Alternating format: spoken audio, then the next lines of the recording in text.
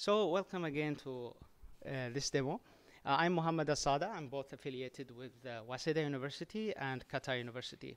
This demo is about a robot called Husky, which is a unique robot that embodies an anime character design. The uniqueness of this robot is that it can convey various anime-like expressions and interactions to users, and it also embodies anime character aesthetics and facial expression system. So as you can see, this is the initial design of Husky, and our design process was based on outside-in design process. So we start from designing the external look, and then we go to design the internal mechanics of the robot. So we hired like an illustrator who did this illustration of Hatsuki, and basically this design is applies proper body proportions, like head to body proportions, as well as hand, legs, that are similar to anime characters. It also has different accessories, which are commonly found in a mecha musume design direction. And mecha musume means that it combines a girl with a robotic components, so she's part robot, part girl. And she also has, for example, unique accessories like the mecha Mimi, which is like ears that can move and express different things, as well as different accessories distributed throughout the body. So as you can see, Hatsuki reflects the aesthetic design that we have selected. And for example, she embodies the mecha musume, the body proportions that we've explained earlier. And she also uses the back of the head facial projection system that can project different facial expressions, similar to anime characters.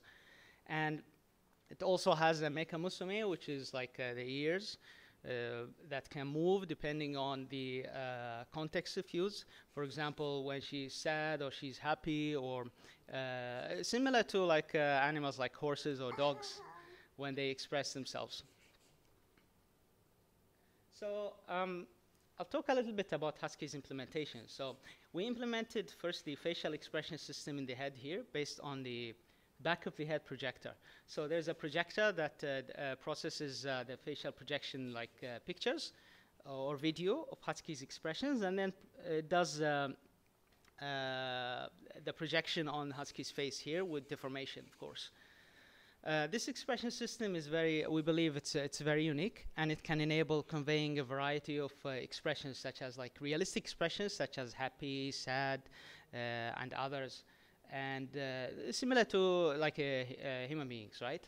So, but the power of this system is that can go beyond these expressions to express things that are unrealistic and comical, such as this, that is commonly found in the anime and otaku culture, to express different things depending on the context. So this is a very rich expression system that can be used for a variety of expressions that span beyond what humans can express. In terms of Husky's implementation for her body, her body is 3D printed with PLA, and then processed basically to polished and then painted and then assembled, as you can see. The mechanical structure of Husky comprises 17 degrees of freedom, and they are distributed in the neck, the head, and both arms.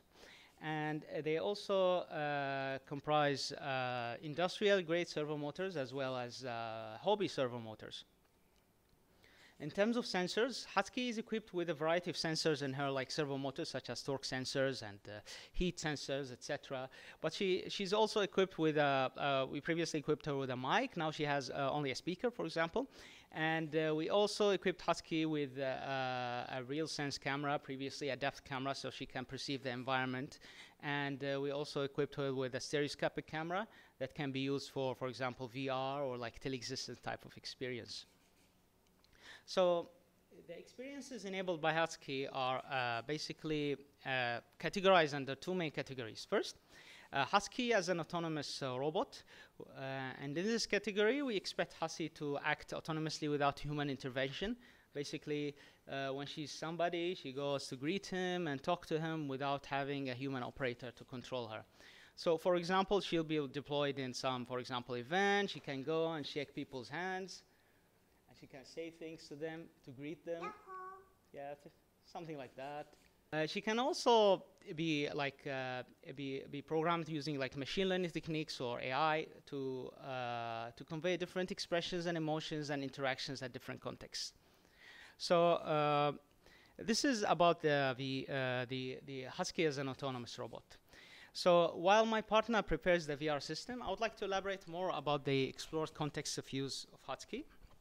So to really explore how Husky can be used in different contexts, what we have done is we have deployed Husky at Wonder Festival 2020, and we asked people about their basic impressions of Husky at different interaction contexts, and they propose a variety of use cases that we analyze, and we provide a good basic conclusion of the main categories of Husky's deployments.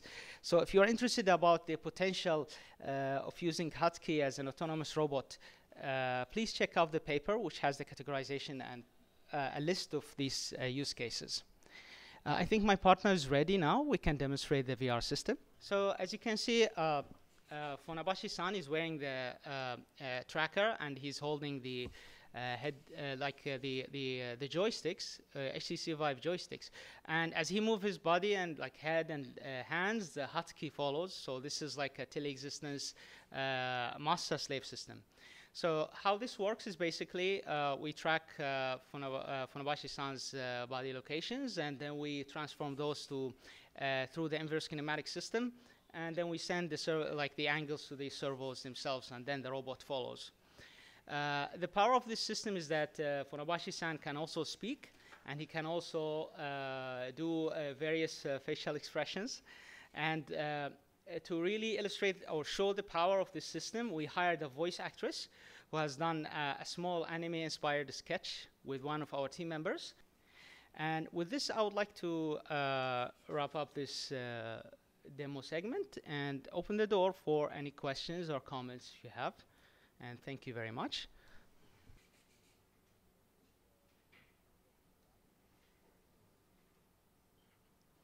No, actually, we are very much interested in making the robot walk around, but we are working with very strict limitations, especially that we are doing outside-in design. So we have to maintain the body proportions and the sizes of the legs. So it's very challenging from an engineering perspective to develop proper and strong actuation methods that enable a robot of this size to walk around and walk around and carry the whole weight of the upper body. So we are looking into how can we achieve this, and it's definitely coming on the way, but it's taking some time. Yeah, it is very challenging, especially working with these small sizes. There are no in the market there are no proper servo motors or actuators that can actuate. They have high torque and very small size. For example, if you look at the knee, it's very, very small. So to develop proper actuation methods, this is an engineering robotics challenge, basically.